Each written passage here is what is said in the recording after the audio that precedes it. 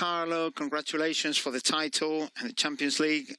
Talking about the game, I don't know how you went into the dressing room at half-time. If you went in screaming, if you were calm, if you were angry, willing to talk to many players, to any of the players. What happened at half-time and what happened in the 54th minute when you changed to a 4-3-3? Well, I didn't need to get angry. I needed to clarify a few things because it was pretty clear how Dortmund wanted to play. They did a fantastic game in transition, and we lost our balance a bit, and we had to manage their transition better. We lost many balls in the opponent's half.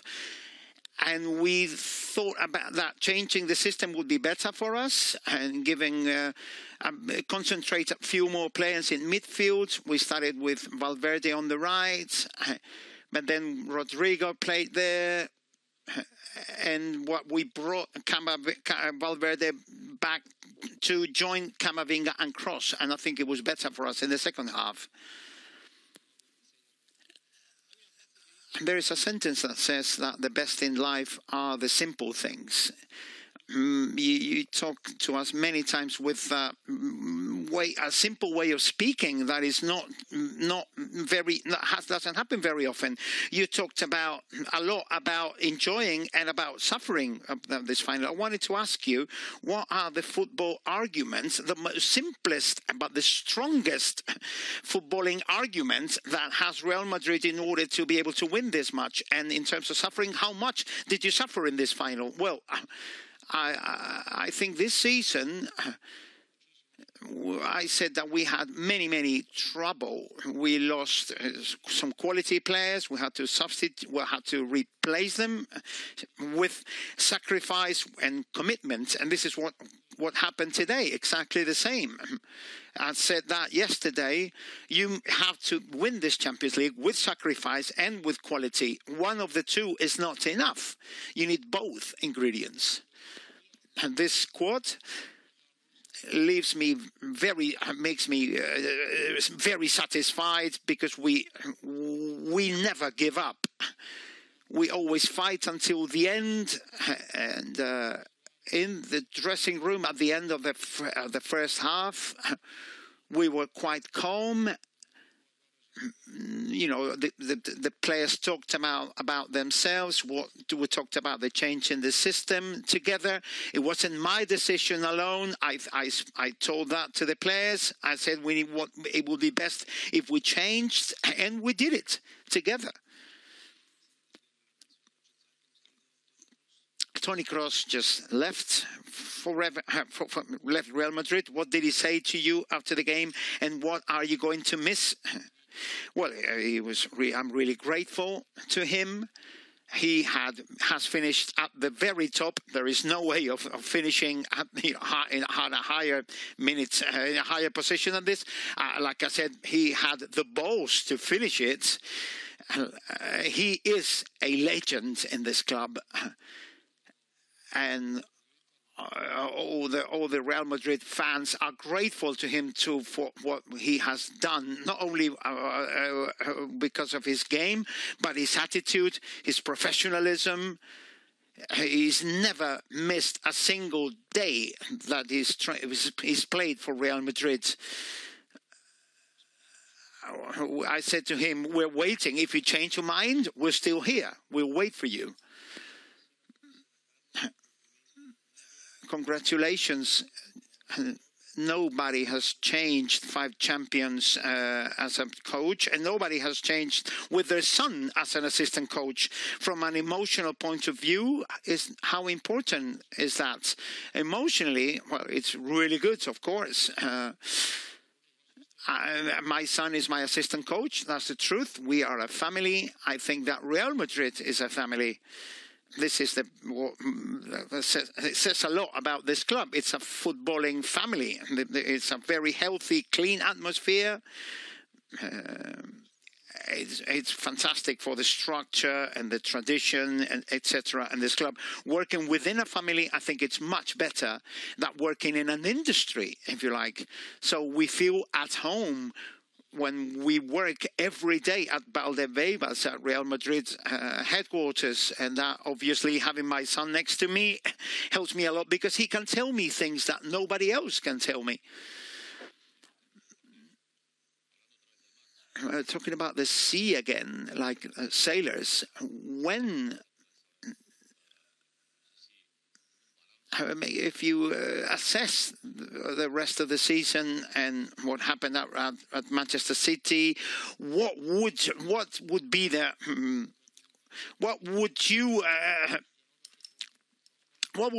would you rate yourself? I would rate ourselves as a 10 out of 10. This season has been a 10 out of 10 because we could manage it really well until the end, and my team and my players have been spectacular.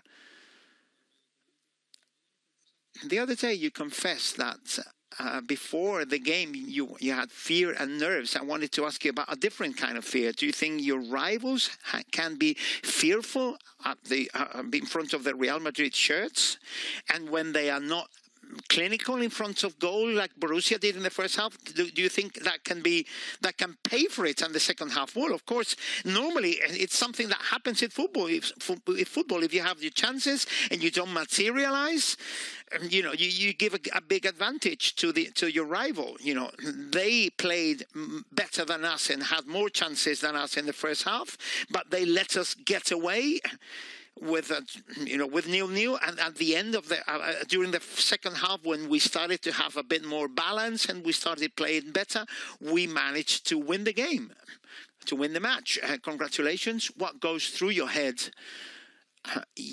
And is it another day in the office, another title? What's behind all this, and what do you think about football? Because they will want the 16th trophy already. People will want that. Yeah, it is. That's the way it is. That's the way football is. What goes through my head? I'm really happy. I'm really, really content because, well, everybody's waiting for this 9th final for Real Madrid, to win in a row, and the danger of not winning it was real. Because Borussia was really good in the first half, and Borussia was a really uncomfortable rival in that respect. What's going to happen next? Something is going to happen. Something is going to happen for sure. We will be competitive. We have lost a really important player for us. But we have players who can replace him in a different way. Little by little, we will think how we manage that, like we always did, like I always did. We will adapt to the characteristics of the players that we have in our squad. If we don't have Toni Kroos, we will have to play in a slightly different way. But we have fantastic players, and we have resources in order to remain competitive.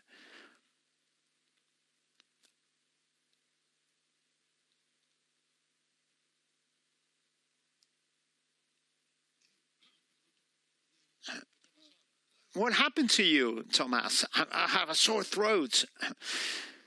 Congratulations, first of all. That's the most important thing. You screamed more than I did. Yes, of course. What did your players think? What are your players going to need in order to reset ahead of 7 titles that you're going to play for, 7 trophies that you're going to play for next season? Well, there is no danger in that respect of being a full belly, if you like. In this club, there is a continuous demand. We're never satisfied. We will have another fantastic day tomorrow with our fans. Then we'll go to rest. My players will be at the Euros, at the Copa America, etc. And we'll come back with the same eagerness, with the same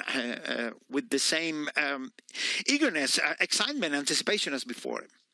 Congratulations. And what will be your next career target?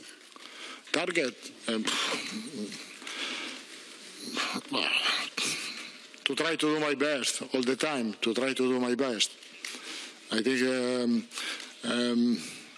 this competition gave to me fantastic happiness as a player, as a manager, and my target is to try to repeat the same emotion that we had the week after this game, and so this is the target. I have the luck to be in the best club in the world.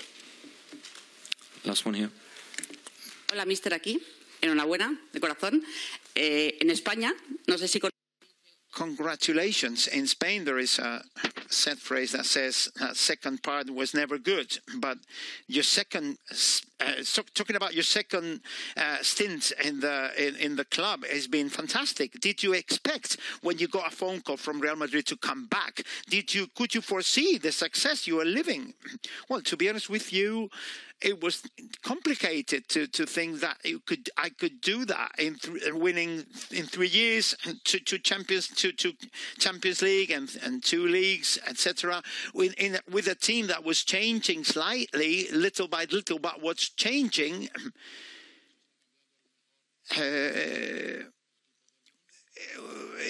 Real Madrid is still the best team in the world. It's been a fantastic present for me, the chance to come back here, and I'm enjoying here, trying to show the best version of myself and make the most of it.